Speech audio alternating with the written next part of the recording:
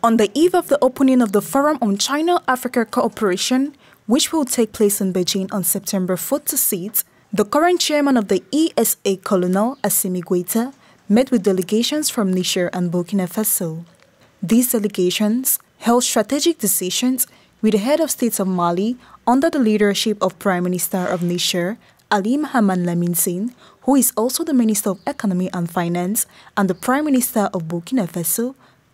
The main objective of the meeting was to define a joint strategy to strengthen cooperation with China, an increasingly important partner for ESA. After the meeting, Ali Mohamed Lamine Zain stressed that the discussion had reaffirmed the determinations of the ESA member states to adopt a common approach to define their interests in the face of current challenges. President Assimi Goïta is the president of the Association of Sahel States. The importance of maximizing the benefits of cooperation with China while firmly safeguarding the interests of their nations was also emphasized by the prime ministers. According to the Niger Prime Minister, who spoke alongside his Burkina Faso counterpart, China, as a strategic partner, is naturally inclined to defend its own interests.